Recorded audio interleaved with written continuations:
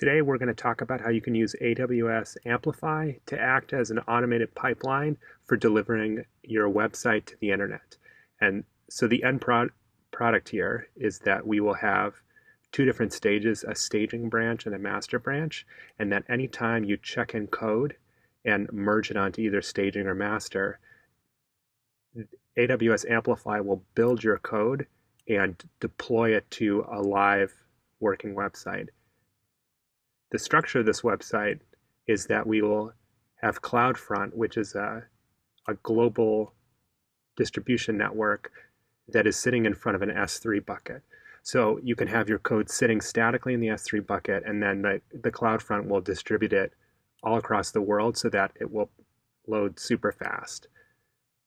And so the advantage here is that it's totally serverless and that you don't have to worry about any servers to maintain, and you don't have to worry about scaling it up and down as you get more people going to your website, and it's very just hands-off.